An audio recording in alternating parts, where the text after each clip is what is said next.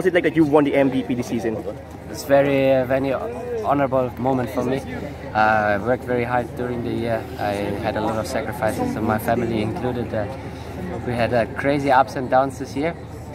Historical run with unbeaten until the last game day, and MVP is just the top of the very top for me. Stephan, midway through the season, you saw Martin, Kevin, and Omid departed, and everybody's telling that during that time, that when the club's probably in turmoil, not because of the things that happen inside the pitch, but because of outside of it. But how's that? How do you summon them all to get their composure, to get them poised, even with kinds of things like these?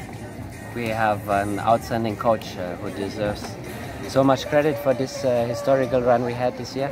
And midway to the season, like you said, when all these problems came up for the club, he was the one telling us on what to focus on, and he deserves so much credit for the title, and we are very proud and very honored to have him as a coach. Okay, so the first time you came here, I think 2011, 2012, you were the Azkals energy guy. But now 2019, you're now the leader for the national team, for Ceres, even your sevens team. So do you think this MVP trophy is a testament of your evolution from being the energy guy to the new leader of the Philippine football team? Eventually, everybody gets older.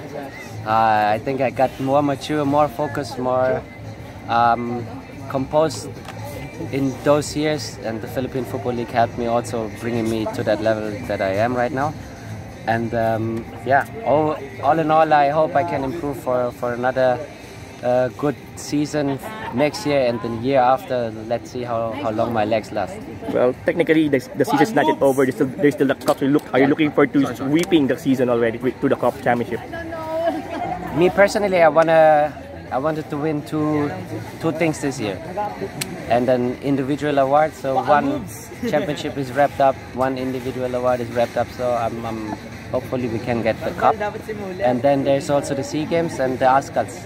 So there's a lot of things to fight for this year. I will keep pushing and continue working. So speaking of the SEA Games, depending on the draw tomorrow, there's a possibility that Ceres Negros will be grouped with the under-22 team. So looking forward to training them ahead of the SEA Games.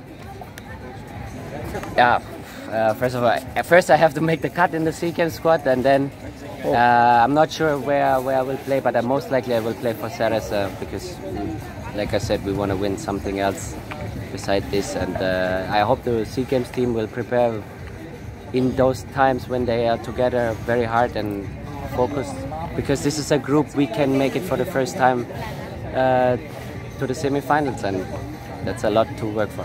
Okay, you mentioned that you're going for a spot in the under-22 team. Does that mean you're being considered as one of the two so-called overage players for the national team? Obviously. Unfortunately, I'm not the youngest anymore, but yeah, I have to be one of the overage. Thank you very much.